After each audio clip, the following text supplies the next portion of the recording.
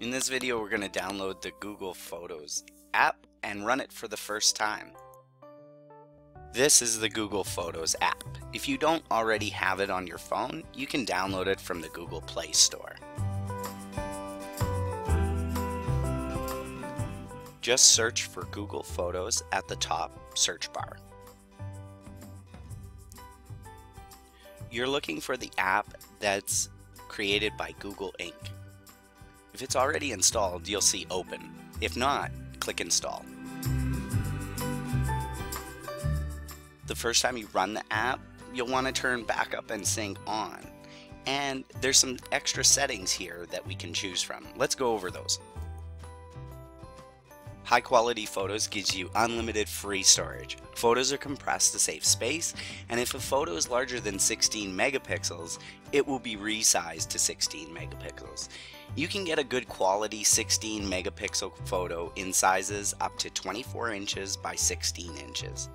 Videos higher than 1080p will be resized to high definition 1080p. A video with 1080p or less will look close to the original. Original quality gives you limited free storage that uses storage in your Google account.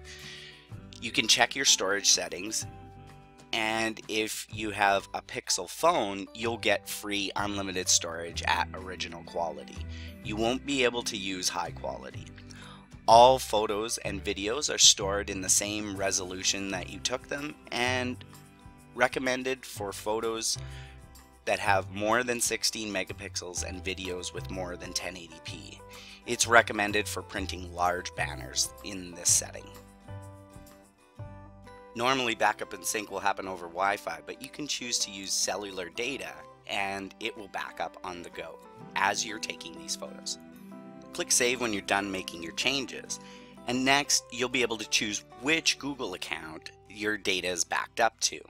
Here I'm going to make sure that it's connected to bailey@sastech.net, and then I'll click Done. Check the assistant or the top right corner to see the backup progress. Thanks for watching. Be sure to like, comment, and subscribe for more videos like this.